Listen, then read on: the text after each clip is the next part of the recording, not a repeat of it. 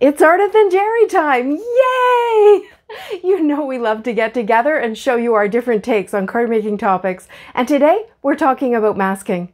This is one of the best little tricks in any card maker's toolkit, and there are so many ways to do it. We often think of using sticky notes or masking paper, but today I'm going to be masking with some simple shapes and a special type of permanent, reusable masks. I'll show you some alternatives along the way so you can get the look with what you have. And of course, I'll give you a link so you can hop over to see what Jerry has to say about masking too. Let's get started. These masks I'm using could probably also be called stencils. A number of companies carry these types of masks, and the ones I'm using come from a Colorful Life Designs.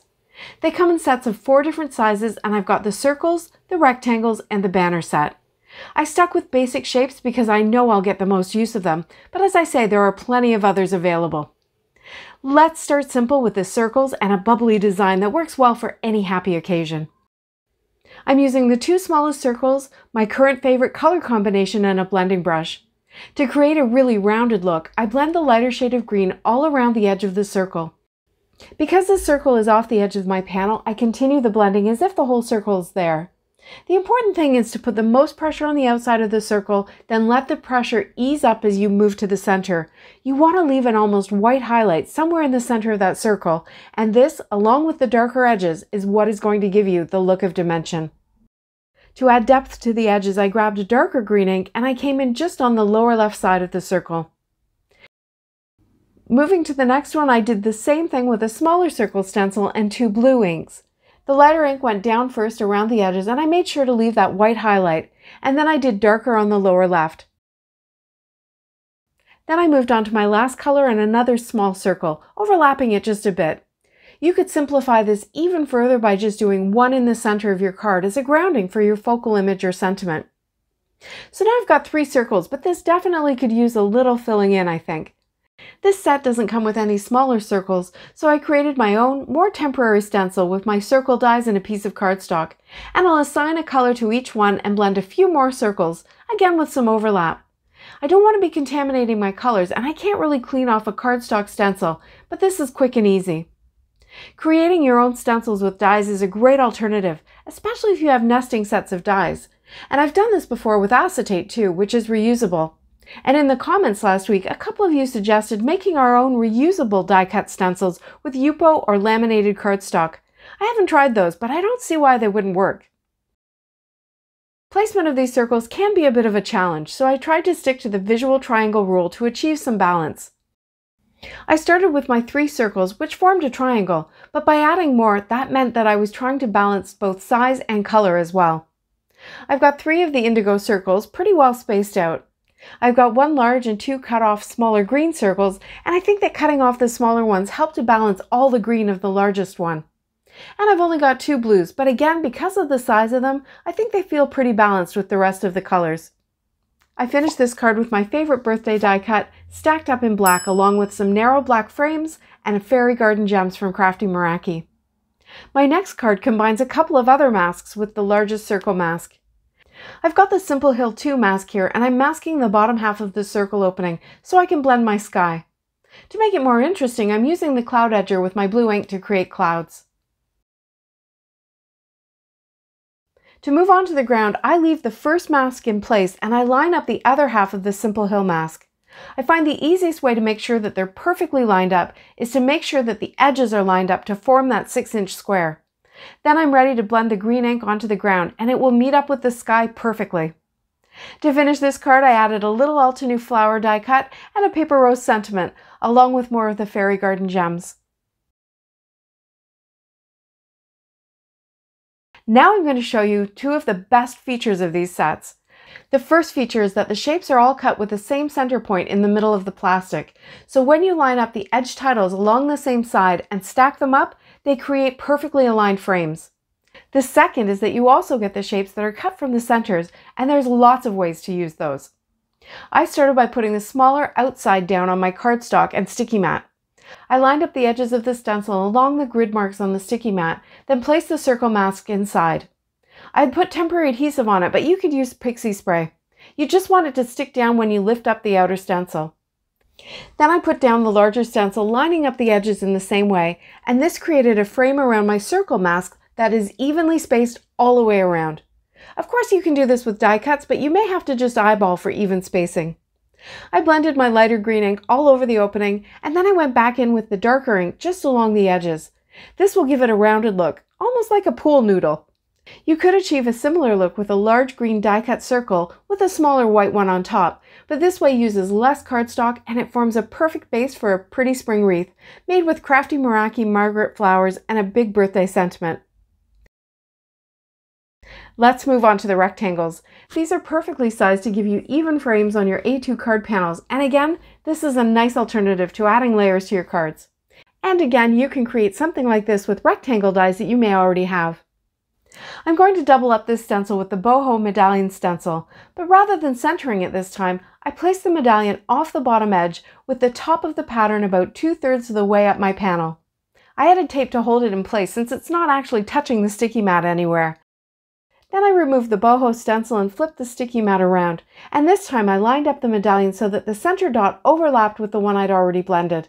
This will give me a nice clean pattern with no overlap, but don't worry, this was my second try. On the first one, I didn't think it through, and I ended up with a very ugly overlap area. And don't forget that nice crisp white frame around the edges. It's almost as if I had created smaller panels and put them onto a white card base. Now I didn't get rid of that overlapped panel. I finished both cards in similar ways. The one with no overlap got a black waffle flower thank you sentiment, and the one with that ugly overlap area got the same sentiment but with the shadow so that the overlap area wasn't visible. We're going to come back to the rectangles in a minute, but first I used the banner masks to make a couple of designs. For the first one I used that largest rectangle again to keep the white frame around my design, and I turned the banners upside down to become modern Christmas trees, and I blended 3 colors of ink through.